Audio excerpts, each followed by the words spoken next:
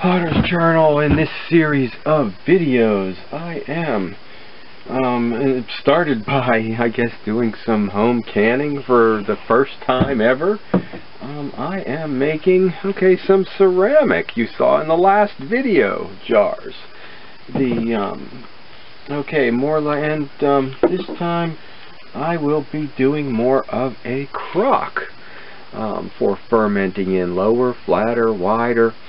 And two, if you're thinking about making pots for a Christmas sale, vintage Christmas 1991. I sold those. They were popular with a small crowd, and then I didn't have enough for somebody one year, so I made a big batch, and that year I didn't sell any. I think that was 93. There's a lot of those around, so I will just jump in and out, back and forth. This one's from 92. I will in today's video be making, on the potter's wheel, this one that you see right here. I won't be decorating it, but you can see that in some of my past videos. I'll put up a link. Here's something I believe that actually was made and meant to be used for that purpose. This is probably from the last century, 1900s, early mid. They were still making these actually today, fashioned after the ones from 1800s that were hand thrown and maybe nicely decorated with various patterns and designs, floral, birds, animal motifs. Then eventually it got cheapened when they had to compete with the new way of doing it in glass. And they were just stenciled on. But even these, when I said I was going to do some canning, pickling, I was given, and I don't know if you can see that there is an anchor on there for mason. I wasn't given a box of jars that were all the same size. That I was given a box that was a collection, a family collection. Each one was different. So even in these, but in the old pieces, it would both the designs would both identify the pottery and the time within the pottery where it was made and the way it was done. Here's something else that got me started on this. Home canning. Speaking of olden days, we'll head down to the historic village again. This one is from home canning from 1943, and the one that the people make the glass jars, Atlas, put out 1946. I found one from the 70s.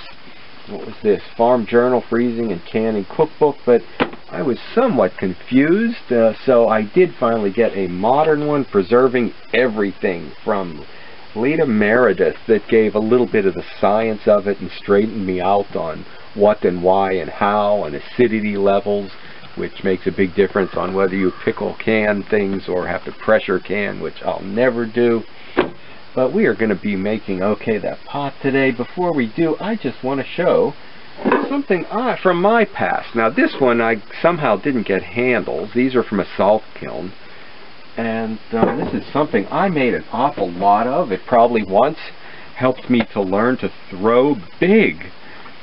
So another nice one out of a salt kiln. I think mostly people use these for plants. I don't think any of these things have ever been made or used for canning, so if you're a potter, but maybe some potter will make one. It's very functional. The modern ones are quite elaborate, and I think Jamie Dove Pottery in Florida, if his pickles aren't all put up and made this year, maybe next year he'll do that for us. Okay, let's get on to today's video. Potter's Journal. I am here at the Southside Historic Village. There's the old doctor's office. That little building actually was a doctor's office. And our general store, our wood oven, and there it is, the log cabin from the log cabin era. Something that would have been important, fermenting crocks and jars. Today I will be making in the studio here at the village a fermenting crock. Okay, this is in Hookstown, PA. It is noisy here. Here's the old schoolhouse. So exactly what you'll be able to hear with all the other craftspeople working. We've got a blacksmith. We have got a weaver who's operating a loud loom, and the woodworker on his noisy treadle. So today you might not be able to hear much too over my noisy wheel. Sorry, we don't have a treadle or a kick wheel. I would love to have one. Let's make some fermenting crocks in the studio today.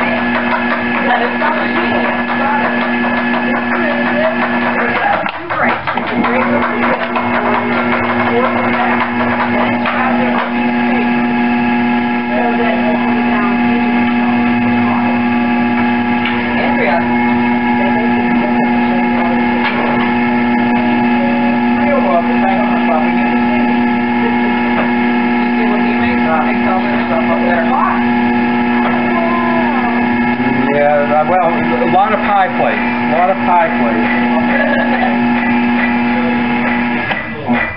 And, okay, well, this is a small one, but I'm working on a larger fermenting crock today.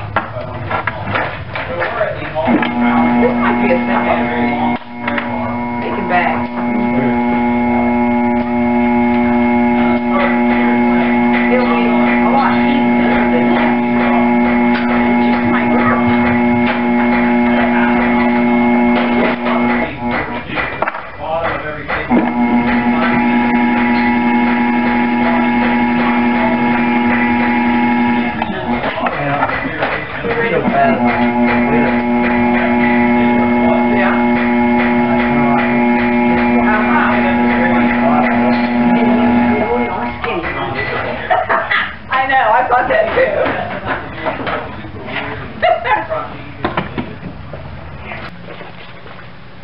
Okay, fermenting crocks like that, very different from the canning we know today. For things like sauerkraut, pickles were done in a different way. Kimchi, only now becoming familiar with the process. I can do fairly good here with the old guys are really good at remember when. Well, I can do the I remember in the 60s too, and then the my grandparents' stories. So I will say we'll figure out more about the fermenting crocks. Stop back next year and next week to see what else we can make here at the Southside Historic Village in Hookstown, PA.